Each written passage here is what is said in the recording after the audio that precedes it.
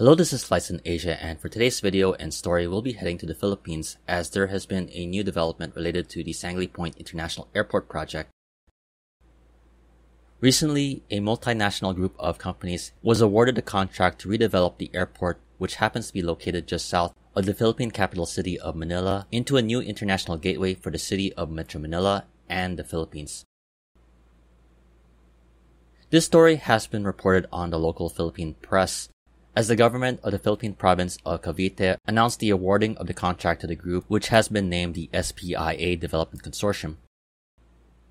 Previously, with the original proponent status, the SPIA Development Consortium was awarded the contract following a bidding process that took place earlier this year, which included a Swiss challenge, allowing the opportunity for other business groups to make offers before the awarding of the deal.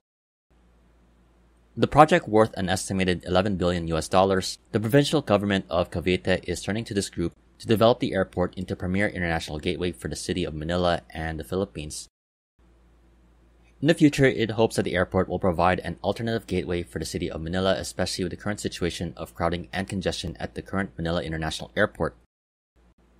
To accomplish the task of building a new mega hub for the city of Manila, the SPI Development Consortium is a group of multinational companies, which will be led by the Philippine-based companies of Cavitex Holdings, Yuchenko Group of Companies, and Macro Asia Corporation, which happens to be a part of the Lucio Tan Group. Joining the Philippine-based companies are some foreign firms, including the construction arm of the South Korean tech giant Samsung, which has been named the lead engineering, procurement, and construction contractor. The second firm named was the operator of Munich's airport, Munich Airport International GmbH, which will serve as a technical consultant for the operations and maintenance of the airport. Finally, the lead master development planner of the project will be the Hong Kong-based firm Over Arup and Partners.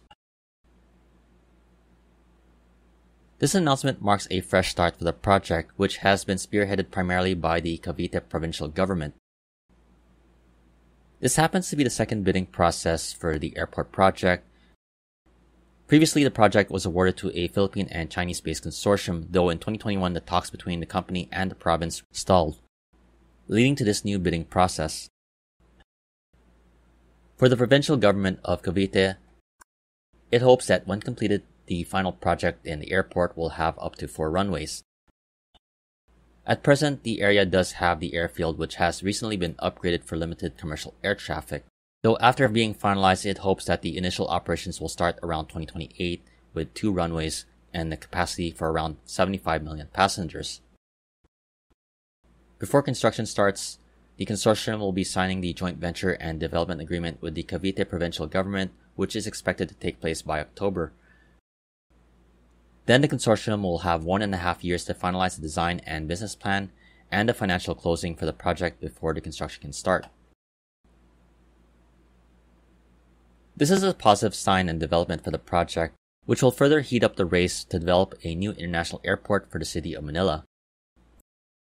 In direct competition with this airport project, there is also the new Manila International Airport project led by the San Miguel Corporation. Regarding the Sangley Airport project, the multinational firms involved in the project do boast some impressive projects, both within the Philippines and abroad. For those familiar with the Manila and Cavite area, Cavitex led the development of the Manila-Cavite Expressway, connecting the Philippine capital city and the province just south of it. As for the foreign firms that will be involved, the operator of the Munich International Airport can boast of having one of the most highly rated airports in the world. Then Samsung's construction firm has been involved in construction projects around the world, including building some of the world's tallest buildings such as the Burj Khalifa in Dubai and the Petronas Towers in Kuala Lumpur, though it also boasts some aviation projects such as the Terminal 1 at Seoul Incheon and the extension at Changi Airport, along with various construction projects within South Korea.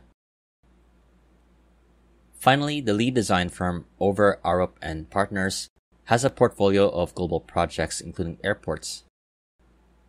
Among the projects that the firm has been involved in include the new Terminal 2 at New York's LaGuardia Airport, along with the Mactan Cebu International Airport and the Jewel at Singapore's Changi Airport.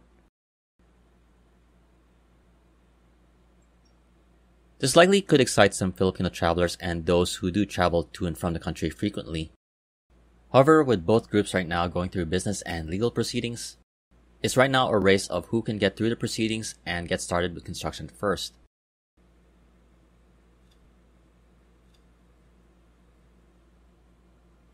I definitely hope you enjoyed this video. If you liked it, please like, comment, share, and subscribe. This has been another edition of Flights in Asia, highlighting the news and updates from the aviation and travel scene in the Asia Pacific. For more of the latest updates, you can check out the website at www.flightsinasia.com. Thanks again for watching and have a great day.